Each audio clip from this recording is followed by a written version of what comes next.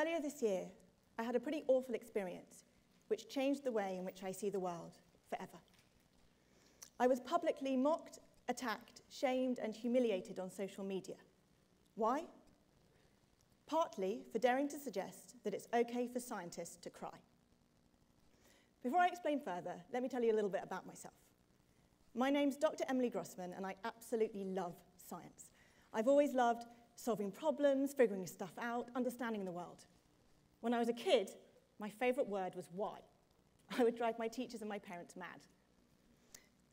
I also love communicating, talking to people, explaining stuff, helping people to understand stuff, and performing on stage. When I was growing up, I wanted to be a scientist, or an actress, or both, but I had no idea how to combine these different parts of myself. So I studied natural science at Cambridge, went on to do a PhD in cancer research. Then I swapped things around for a bit and trained and worked as a professional actress and singer, and now I've finally found a way to combine my passions as a science broadcaster and educator. I teach science, I explain science on the TV and radio, I give talks on science in schools and at universities. I aim to show people just how exciting science is and to inspire more young people to study it. And I love what I do. And so it was that earlier this year, I was invited to take part in a debate on a national news channel on sexism and women in science. Now, this was something I'd done several times before, but this time the outcome was a little different. One of the things we were discussing was whether it's okay for female scientists to cry. Now, as someone who is sensitive and at times emotional and proud of it, my response was a no-brainer. Some women cry. So what? I cry. We should be encouraging more men to cry. And any implication that women who cry are in some way less competent as scientists is irresponsible, especially in an environment where we're already, so many girls lack the confidence to pursue careers in science. We urgently need to encourage more girls to study science, not risk putting them off. In response to my interview, I received a torrent of abuse on social media.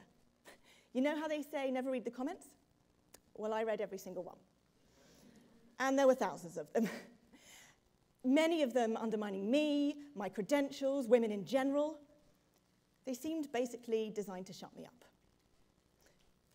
What I found most upsetting were not the ones personally attacking me, but the ones attacking me as a representative of all women, saying that women are biologically inferior to men, aren't clever enough to be scientists, are illogical, incapable of rational thinking, and should get back in the kitchen. One's calling women like me crybabies or emotionally incontinent toddlers. But what I found most disturbing was the idea that there's no room for feelings in science. Comments such as, women are too sensitive for science. These so-called touchy-feely strengths of women are of no importance in science. And there is no crying in science. Can't stand the heat, stay out the kitchen. For me, it was this notion that people who show emotion are not welcome in the lab that was so troubling. There is this outdated stereotype that all scientists are cold, hard, logical, unemotional, and male. Not only is it wrong, it's immensely damaging. It's exactly this that is putting off some of the people that science so desperately needs to attract: women. The proportion of women in STEM careers, that's science, technology, engineering, and mathematics, is only 14% in the UK, lower than any other European country, with women making up only 17% of science professors. In nearly half of all mixed state sixth forms, there's not a single girl studying physics. This lack of women in STEM is causing a major skills shortage in England, with 1 in 4 core STEM vacancies being hard to fill. And the Royal Society of Biology estimates that increasing women's representation in STEM could boost our economy by more than £2 billion. So why aren't women studying science? A huge body of evidence shows that it's not that we're any less able or any less interested. In fact, girls routinely outperform boys. So then what is it? It's that they simply see it as not for people like me. Now, I was lucky.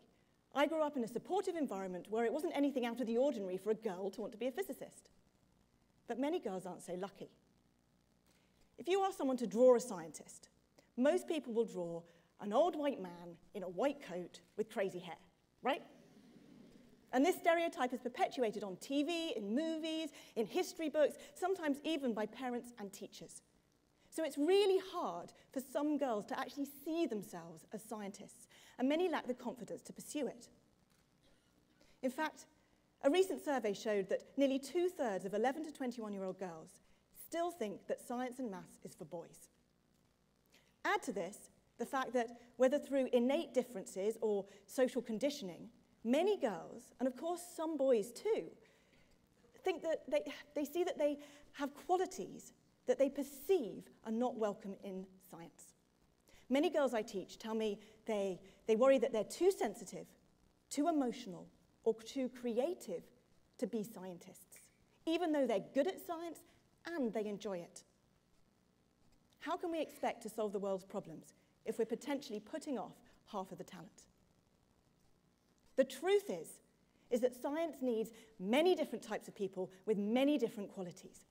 Of course, scientists need to be logical and analytical with an ability to think rationally and solve problems. But there is so much more to being a scientist than that. An ability to connect with our feelings, to be emotionally open, whether as a man or a woman, is as important in science as it is in life. So, what's the benefits of feelings in science, both personally and professionally? We live in a society in which an outward expression of our emotions, particularly as tears, has been stigmatized. When reporting from the aftermath of the horrific attacks in Paris recently, a male TV reporter broke down live on air and then felt the need to apologize. Men have been conditioned to stuff down their emotions, to repress what they're really feeling. Surely this can't be healthy. No wonder in the UK, suicide is the biggest killer of men under the age of 45. And in a male world such as science, many women feel they have to do the same. But crying is an important part of what makes us human. I think that an ability to cry when we feel things is a gift. For a start, it can stop us from bottling up our emotions, allowing them to pass freely through us rather than turning them inwards as stress, anxiety, or depression. Crying is one of the body's natural ways of expressing and releasing emotion and processing our experiences. One study has shown that 9 out of 10 people feel better after a good cry. I know I do. But as well as making us feel better, crying can actually be an expression of how much we care. When I was a research scientist, sometimes I would cry when my experiments went wrong, because I really cared about my work. For me, it was a sign that I wanted to improve and grow. And there are plenty of other successful scientists, both male and female, who've shared stories of how they've cried over their experiments too. And crying can be a show of joy as well. When the astronaut Alan Shepard first set foot on the moon, he was so overwhelmed that he cried for several long minutes. Crying is an essential part of our humanity. Okay, so that all makes sense on a personal level. But could an ability to connect with our feelings, to be emotionally open, both as men and women, make us not just more fully rounded human beings, but better scientists too? Yes, I believe it can. Because just as important in scientific discovery as logic and analysis are 3 C's: compassion, collaboration, and creativity. And I believe that an emotional openness is essential for all 3. First C, compassion. When we're connected to our feelings, we're also open to the feelings of others in the world around us, able to care deeply about the suffering of others and our planet. Now, scientists seek to understand the world, yes, but many scientists also seek to help it, to cure diseases, to save the planet from climate change, to invent life-saving medical equipment. A professor of ocean geology was being interviewed on Radio 4 about the effects of carbon dioxide emissions on the sea. As she shared her fear that her young daughters would grow up into a world where they couldn't enjoy shellfish and coral reefs by the end of the century, she started to cry. Without compassion, many scientists would not be moved to do the work they need to do to change the world. Second C, collaboration. When we're connected to all parts of ourselves in a state of emotional openness, we're emotionally open to others too, able to listen, to empathize, to see things from a different perspective, to work together. Research from MIT has shown that the most successful teams are the ones that show the highest degree of social sensitivity or empathy to each other. Collaboration is an essential part of the scientific process. When Watson and Crick were trying to figure out the structure of DNA, they worked together. They're bouncing ideas off each other, building models, as well as using the X-ray crystallography data from Rosalind Franklin. At the Large Hadron Collider, there are hundreds of scientists working together to record and make sense of and analyze the data. And at Imperial College London, scientists studying infectious diseases work alongside medics, pharmacists, engineers, social scientists, behavioral scientists, geographers, even economists in tackling antibiotic resistance, one of the major challenges facing the world today. And in our digital age, with an increasing amount of scientific data readily available, as well as the ability to sequence a genome at the drop of a hat, the ability to work together is more important than ever. And for these teams, science needs people with all sorts of different perspectives from different backgrounds and disciplines, bringing emotional and intellectual qualities to bring new ideas and insights.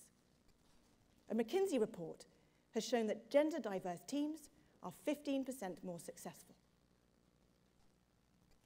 Third C, creativity. When we're emotionally open, we can relax, think freely and laterally, look at problems from new directions, connect with our imagination and our intuition. In other words, be creative. Studies have shown that in order to be creative, our brain needs to oscillate freely between states of relaxation and focus, and that feeling anxious, uneasy, tense, or fearful, commonly associated with being emotionally blocked, are also linked to decreased creativity. Many of the greatest scientific discoveries have come about through a combination of logic and analysis with creativity and imagination. And many of the greatest minds in scientific history have been deeply connected with their feeling, intuitive nature. The mathematician Poincaré said, "It is by intuition we discover, and by logic we prove." In 1865, the German chemist Kekulé was sitting in his chair by the fire, trying to figure out the bonding in benzene, a natural chemical in crude oil. He nodded off to sleep and had a dream of a serpent eating its tail. He woke up with the realization that the electrons in the molecule form a ring. He later said to his colleagues, "Gentlemen, let us learn to dream." When Einstein was trying to figure out his special theory of relativity, he hit on E equals mc squared, his groundbreaking equation, and then tried to find the mathematical proof. He said, "Imagination is more important than knowledge. Sometimes I feel I am right. I do not know I am." In fact, a study has shown that Nobel Prize-winning scientists are more than 3 times more likely than normal scientists to have creative hobbies. And research from the Howard Hughes Medical Institute has shown that when scientists are given creative freedom, they publish twice as frequently in the top scientific journals, but also twice as frequently in the bottom ones. But that's okay, because to be truly creative, we have to be prepared to fail, to take risks, to follow our curiosity, go down unexpected paths. But in our society, we live in a society based on fear of failure. Many of us are afraid to take risks, to step outside our current way of thinking. But in science, this is essential. So many important discoveries have come about through mistakes, chance observation, things that have gone wrong. As Isaac Asimov said, the most exciting phrase in science is not eureka, but, that's funny. When Fleming left his Petri dish by the open window and it got contaminated with fungus, he happened to notice that some of the bacteria had died too, and he decided to investigate further. If he'd simply chucked it away, he would never have discovered antibiotics. There are so many huge, important things still to be solved in the world. And to solve these problems, we need to find new creative ways of looking at them. And we need to create environments that nurture creativity and support diversity and emotional openness.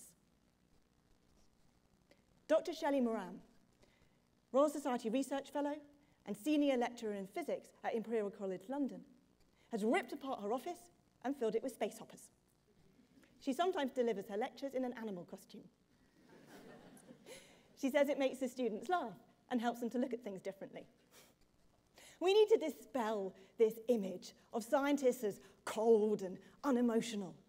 And we need to attract more people into science who can bring, yes, logic and analysis, both male and female, but also emotional openness.